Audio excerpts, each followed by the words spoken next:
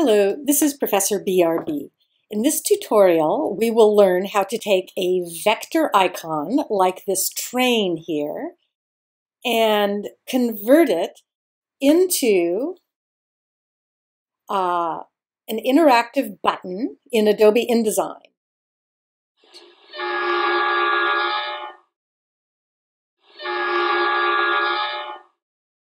We'll be working with buttons, page navigation buttons, and we'll even learn to add some sound. So the first question you're going to be asking is, where do I find these icons? And of course, there are a lot of places that you can find icons to work with. First of all, you can draw your own. This is a vector icon, which means it was drawn in Adobe Illustrator. Another great source is to look on this website called the Noun Project.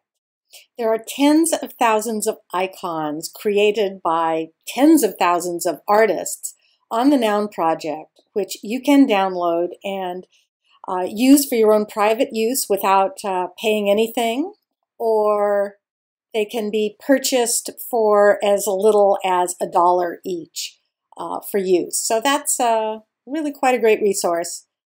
And you can find an icon for just about anything. For example, here I'm going to search for train, and you'll see there's a great selection of train icons, including this one, the one we're going to be using, which is public domain, which means it can be downloaded and used without attribution or without paying. When you're looking for an icon for a button, I think it's a good idea to choose something with a little bit of directionality, meaning it looks like it's going somewhere. So one of these is probably better than, say, one like this, where it's just facing towards you. So when you're looking for your icon, choose something like this one where you can kind of see that it's going in a direction, because that'll help out the user. When you download your icon from the Noun Project, you'll get a folder with a number. I've actually renamed mine Train, so I'll know what it is. And the folder will have a PNG file, SVG, which stands for Scalable Vector Graphics, and then a license, which explains the licensing requirements. And you can see this one is in the public domain, so we don't have to attribute it or pay any money. We're going to use the SVG, the vector version, for this tutorial. So I'm going to go ahead and open that with Adobe Illustrator. And if we go to View Outline, we can see this is a vector drawing in 3 closed paths. That's perfect. But I want to make a few changes before I make it into my icon. I'd like to add some color. And I need to change it into an Adobe Illustrator format out of SVG. So I'm going to go File, Save As, and choose Format here, Adobe Illustrator. I'm going to rename it Train, so I'll know what it is, and save. Okay. SVG is a very simplified format, and the swatches will have been removed, so I'm stuck here with no swatches, so I have to go down to my swatch library. And I guess I'll choose web here since I'm working for the web. And I'm going to put black into my swatches panel and maybe choose a nice red. Get that into my swatches panel so that I have something to work with. Actually, I really already have black, but I wanted the swatch so that I could go to my color guide and see when I choose black, I get a nice selection of tints, and I want a kind of a light gray for my smoke here. And of course, make sure your fill box is on top. And then for the body of the engine, I want it to be red. So that's exactly what I want. So now I'm going to save that and close it. We're back in InDesign, and this is a document that we created in earlier videos in this playlist, and you can go back and build this document from scratch if you like, or you can download it from the link on the video description at artpoints.net. And in the previous tutorials, we created this kind of plain Jane navigation system here. And this time we want to make something a little more interesting with the trains. So let's take a look at our Pages panel here. And we want to go to our master page, which I've named A Navigation. You always want your buttons to go on your master page.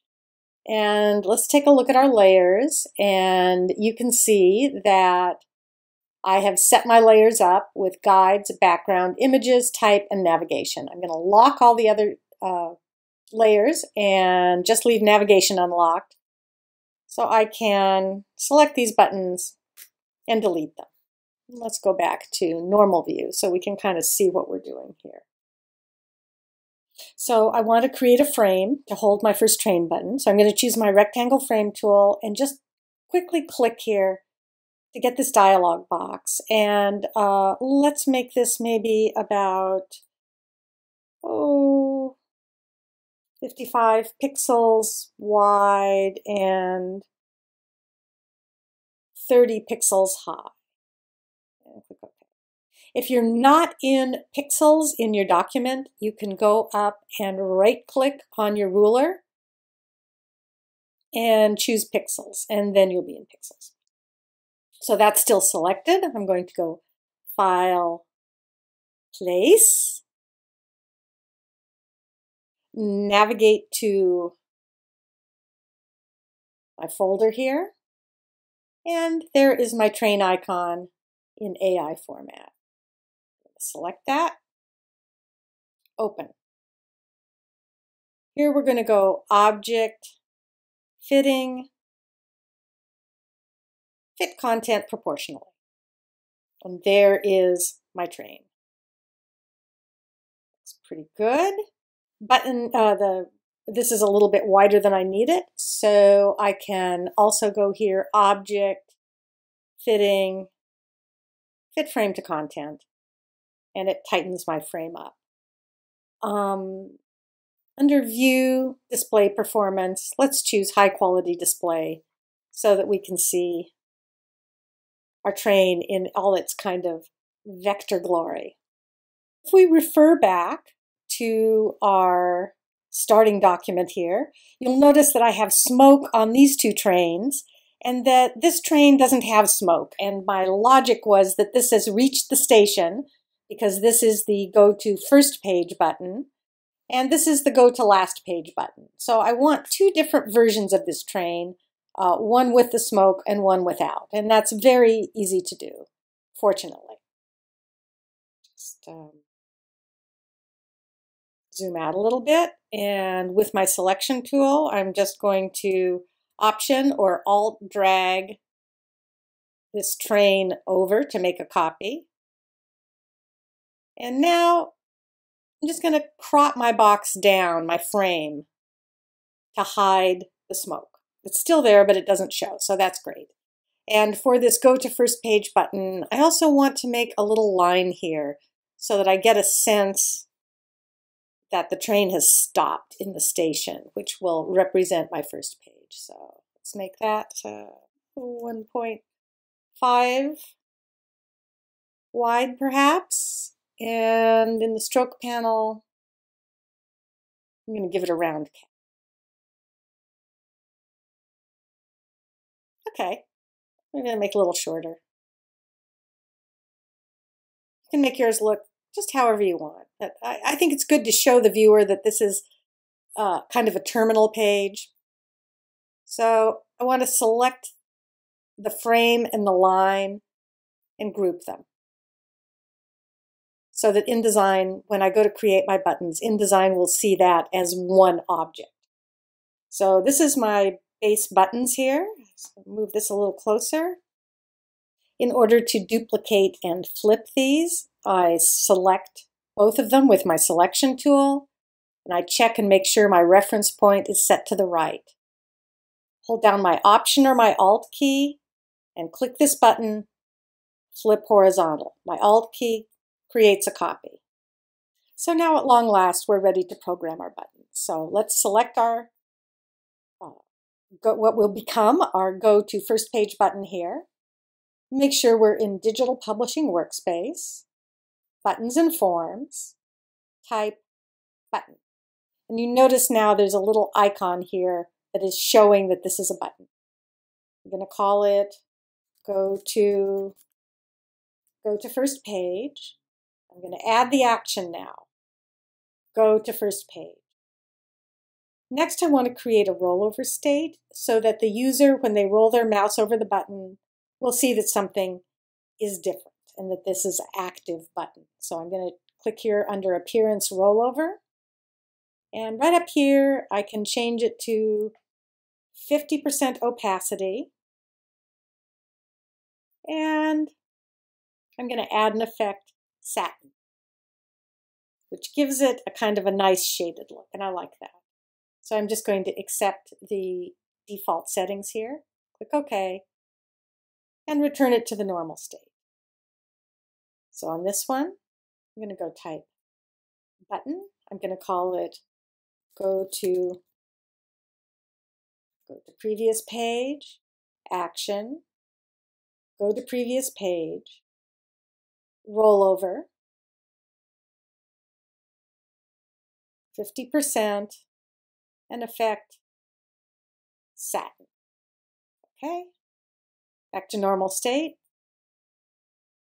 Type Button, name, go to Next Page, Action, go to Next Page. Rollover state, opacity 50, and Satin. Okay, back to normal. And here's our last button, our Go to Last Page. Type Button,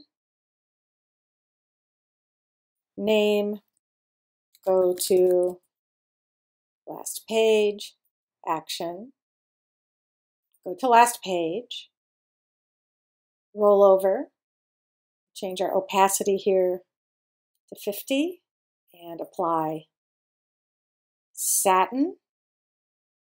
Okay, and back to normal. So now we're ready to test. We can access the Preview button down here at the bottom of the Buttons and Forms panel.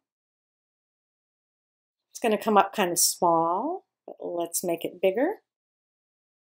We're on our master page here, so that's all we can see. If we want to view the whole document, we can set here Preview Document Mode, and then refresh. So here we are. If I choose, you can see my rollovers are working. I go to Next Page, that's working. Go to Previous Page, go to Last Page, and go to First Page. So everything's working splendidly. The only thing I might want to add here is I might wish to add sound to some of the buttons. And next I will show you how to do that. Before I can add sound to a button, I first need to import that sound into InDesign. So I'm going to unlock my bottom guides layer here and choose it. File, Place, just the same as if we were importing a picture. And I have a train sound here in MP3 format, which is what InDesign requires. So I'm going to click Open, and I'm just going to put my little sound up in a corner here. Because it's on my guides layer, it's going to be hidden underneath the background. So I can lock that layer again now. So let's choose our Go to First Page button, Buttons and Forms. I can add a new action, so you can have multiple actions for a button. So I'm going to click Add, Sound. And notice my train horn sound comes up. It's the only sound in this document. If there were more sounds, we would be able to choose between them. That looks good. So let's test it out and see if it works.